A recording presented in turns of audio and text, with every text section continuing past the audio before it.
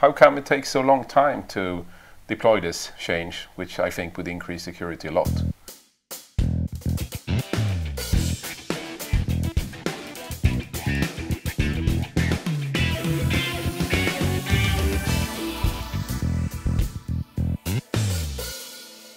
Welcome to Architecture Corner, and today's guest on a video link from London is Jan Eldenmalm. He's an expert in financial sector, and today's topic is about credit card frauds. With us in the studio here in Malmö is Greger Winstrand. Welcome, Jan. Hello, welcome. Thank you. And welcome, Greger. Thank you, Casimir. If you read the tabloids today, you can see there is a lot of articles about credit card fraud. But you can also read other articles in other newspapers that credit card fraud is getting lesser than today. What is the real situation today, Jan? Is it possible to use a credit card in a safer way?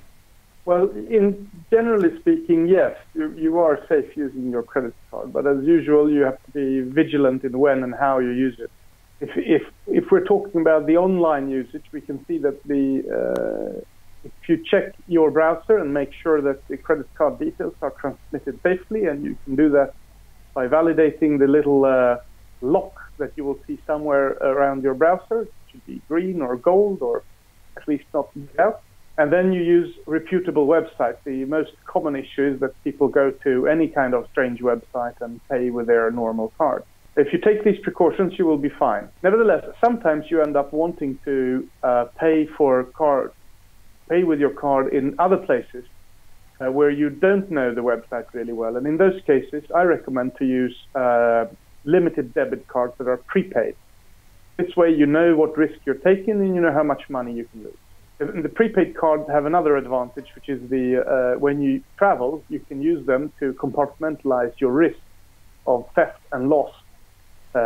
Because you're going into places where you really don't know the shop or the site you're paying at, and it can be really good to have temporary cards that are manageable. Another way to manage it is to use one-time cards.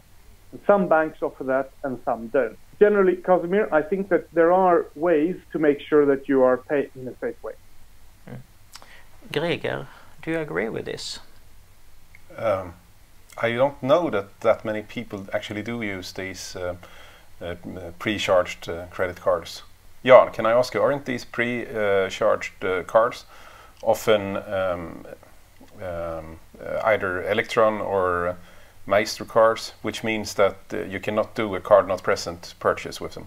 No, they are absolutely normal. You'll find that there is a bunch of them.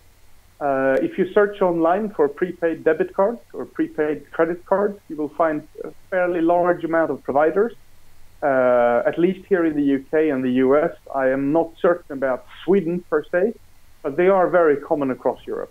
What is very surprising for me is that we have used smart cards for credit cards since the early 90s in France.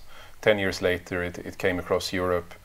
But still, in the US, I read recently that only 1/3 of credit card terminals are certified or activated for using the smart card, really. How come it takes so long time to deploy this change, which I think would increase security a lot? Well, I think you're right. And we know in Sweden, I believe, that the credit card fraud dropped by over 90% when they introduced the chip and PIN card. We can only speculate. My guess is that the Americans probably have an old infrastructure that's been there for a long, long time. They were the first ones to issue credit cards on a large scale, and they probably have the same infrastructure there. It used to be very expensive to buy a credit card terminal, and then you had to pay quite big monthly fees. But with new solutions like iZettle, there is no upfront cost, and there is only a transaction cost. Do you think this will speed up the deployment of more secure credit card terminals? These solutions usually have a fairly high percentage that is taken off the price, and the cost of these transactions are high. So as much as it will drive in small venues, it will drive up the usage of chip and PIN. But in the larger venues and the big chains, the deals that you get are usually not good enough. So you need to go through your normal payment service providers to get the right kind of cost per transaction. You talk about the situation in US, and the merchants there, they are complaining that they have to use the chip and pin. Otherwise, they will bear the risk. Well, I mean, for the merchants, they have to invest in new infrastructure to use chip and pins. Obviously, they're complaining. It all comes down to who pays what. And as long as it's the banks that stand the risk, if a transaction is reversed or fraudulent, then the merchant has very little interest in upgrading. As soon as you transfer that risk to the merchant, I think that the adoption will be quite quick. So I understood that the risk will, in the US, the risk will be transferred from January 1st, 2017. When you do card-present transactions, yeah. Yes. Well, that sounds reasonable to me. I think that in any way, the chip and pin does improve significantly the safety around card usage. So from my perspective, it seems all but natural. But the increase in e-commerce, and what will happen to the chip and pin? Because I don't have a chip and a pin reader to my computer and not on my mobile phone either.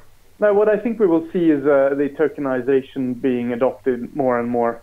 There are several payment solutions out there today that will use your card in the background, but will produce a one-time token that you use one-off to pay with. And then that piece of information is only relevant in the context where you are at that time.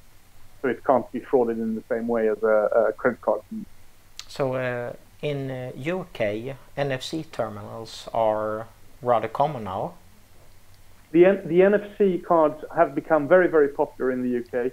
You can now use them in the tube in London. You can use them to pay for other trips and trains. You can use them on the buses. Most pubs, restaurants and shops accept them, and the only thing you have to do is to wave them in front of the little terminal, and you have paid. Now, the NFC integration also means that you can use your phone in different ways, and to any type of card you sort of have loaded up on your phone, you can then just use your phone to tap and pay basically almost anywhere nowadays. So how can you protect yourself as a consumer from credit card fraud in the best way? You talked a little bit about it in the beginning, but could you give some good advice? Only use your card in reputable places. Avoid using your card when you're uncertain about the venue or if it's online, the website. Make sure that you have a temporary or limited debit card. So one way to protect yourself is to reduce the geographical validity of your card. So some credit card providers will allow you to limit where in the world your card can be used. Now, this will not help you in your shopping, but it will stop the fraudsters from using your card elsewhere than you are. And that obviously limits the ways and places that you can use your card and increases your safety. I did this, and then I went abroad and I couldn't get any money, and I couldn't understand why. Until after an hour I realized, because I set the geographical limit, and I have other friends who also had the same thing happen to them. But of course with the bank app in my phone, I could easily, once I remembered, I could easily open the card again. Yeah, so that's quite common. And it's not uncommon today that if your bank will detect where you live, sort of by the way they do fraud detection, and that you can, when you travel quickly across the globe, you can experience the same thing without actually having limited your card yourself. It happened to me several times that you fly from one city to the other, you go for dinner, and when you try to pay for the dinner, the card doesn't work and it's declined, and then you get a phone call, usually 10 minutes too late, from the fraud department. What about skimming? If I take out money on an ATM, that could happen, and we have the number of skimming tries has increased from what I understand. Yeah, I saw some numbers recently that there was an increase of over 400% on ATM related skimming, I think from 2014 to 2015. I think that comes back to the chip and pin again.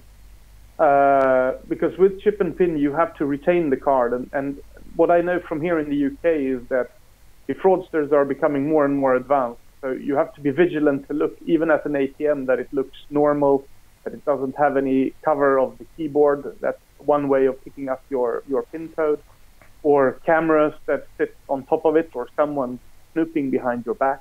Validating that the ATM is a real one can be quite hard because the fraudsters are really good.